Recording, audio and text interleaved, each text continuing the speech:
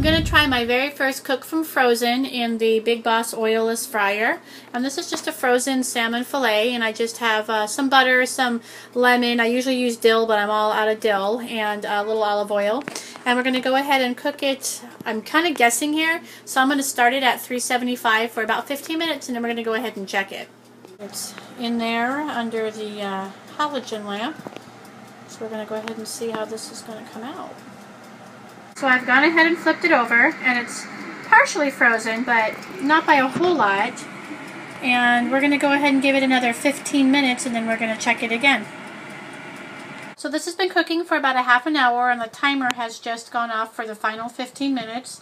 And you can see it bubbling, and it's starting to look a little crispy. I'm going to go ahead and check it and then see if it needs any more time. That's looking really good. It smells really good. And it's been cooking for about 35 minutes. I did add another 5 when I went to go check it. It wasn't quite done.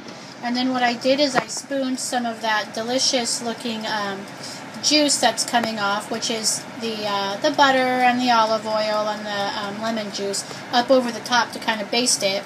And I'm going to go ahead and give it a check now and see if 35 minutes was the magic key.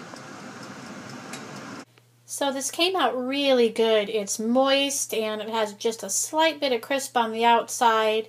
Adding the butter to it probably made it a little bit rich, so in the future I'll probably behave myself and just use the olive oil, but it is really good.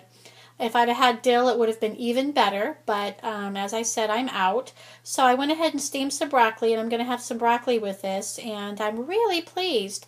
So I cooked this, as I said, from frozen, 35 minutes. I did turn it after 15, and it did a really great job.